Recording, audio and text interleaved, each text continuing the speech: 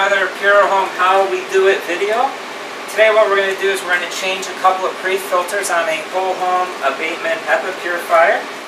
Our customer in this case has the larger Abatement air cleaner. This is called the CAP 1200. The majority of our customers, you probably have a CAP 600, so you're going to see one less filter in the top slot. So what I'm going to do is shut the unit off, the green power switch.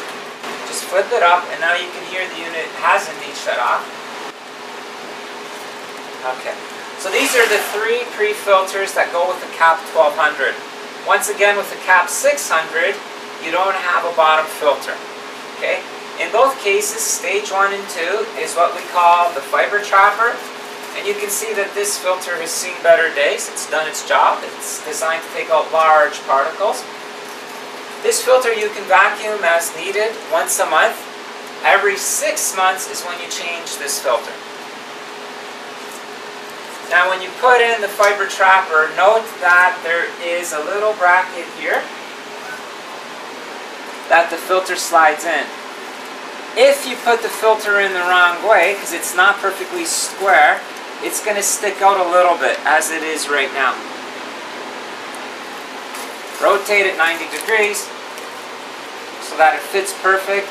And the rule with any filter is fluffy side up, supported side. You can see the supporting mesh down.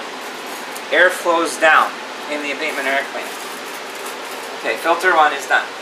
In the case of the CAP 1200, stage 2 is a particle filter. It's called the H502. You always install it so that you can read the text, airflow down.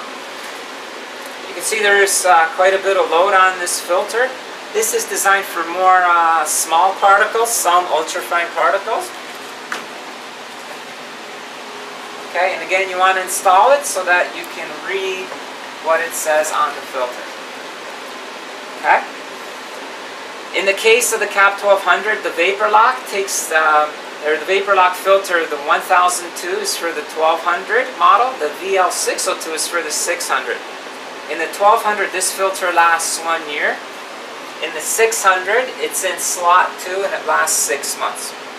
Okay, so this filter has been in only for 6 months, so we're not going to change it today. Next step is just close the latch.